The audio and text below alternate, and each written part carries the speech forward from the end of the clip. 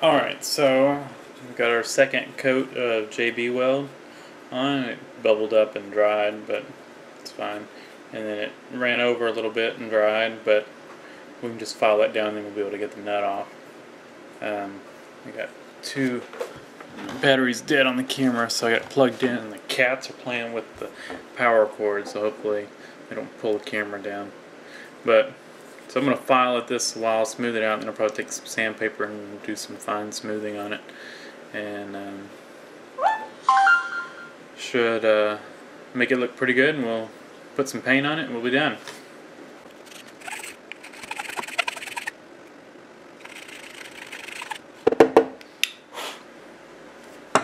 It left a crater where that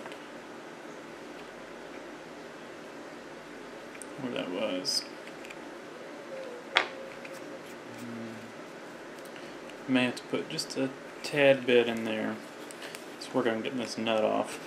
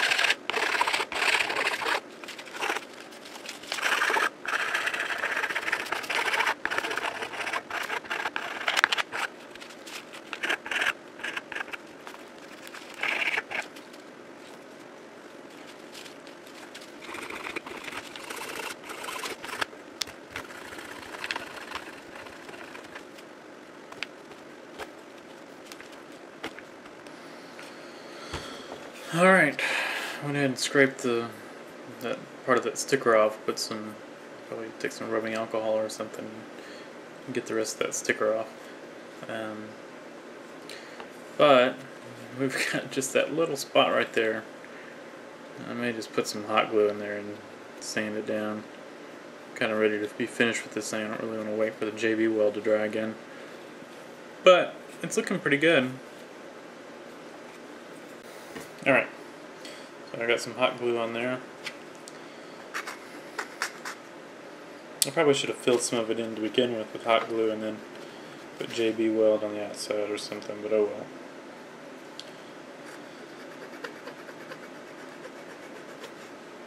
Once it's sanded down, you won't be able to tell.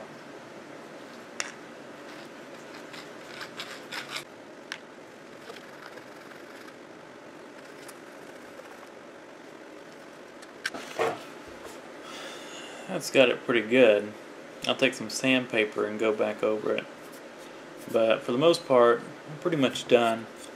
I'll get some rubbing alcohol and get this sticky stuff off from the sticker. And then I'm going to throw some paint on it. And I'll show you what it looks like after the paint. Okay, so our little piece is now dry after painting it, and as you can see in the front, I don't know if you can catch it, you can tell where that hot glue is. It just did not sand down very good, but it looks alright. I'm not worried about it. You can just barely tell, but I had to put like 5 coats of paint on this thing to kind of make it as good as it looks now.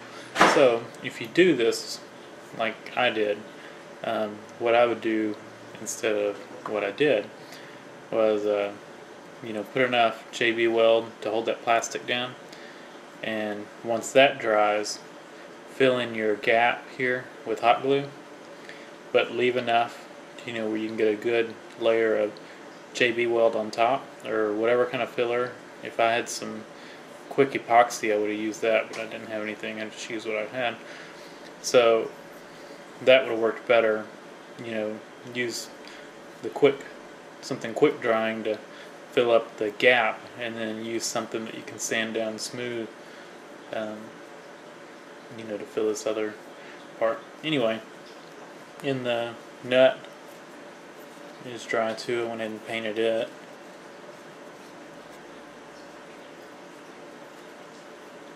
I may have to take a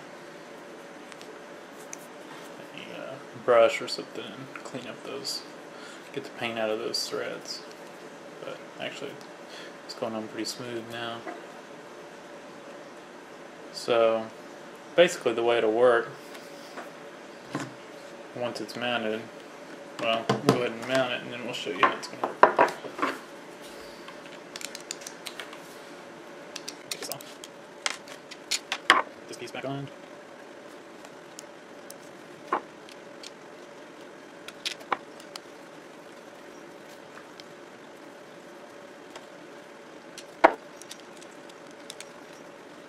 Okay. So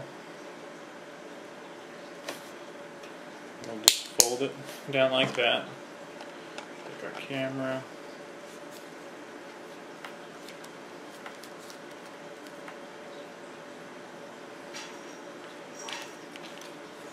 Tighten this wing nut just a little. So we got our camera on securely. Fold it back. Now let's put it on.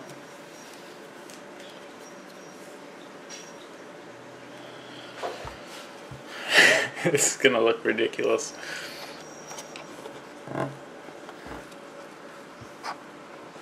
Alright, so back this up. Oh shoot, this camera's a little low, but as you can see,